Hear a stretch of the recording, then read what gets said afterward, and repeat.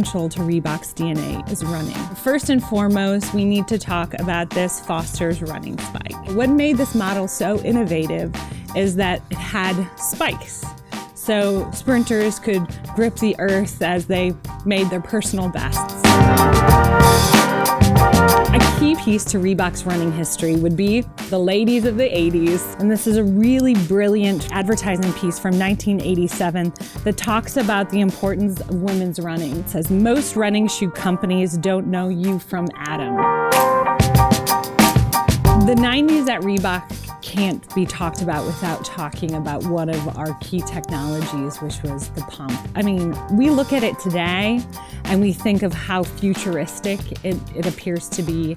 And to imagine that this came out in 1994, Reebok was way ahead of its design and technology game. So not only did it have the InstaPump system on the outside, the bladder, but it also featured Graphite and Hexalite, which were two very, very important and continue to be today Reebok technologies. It is the shoe of the future.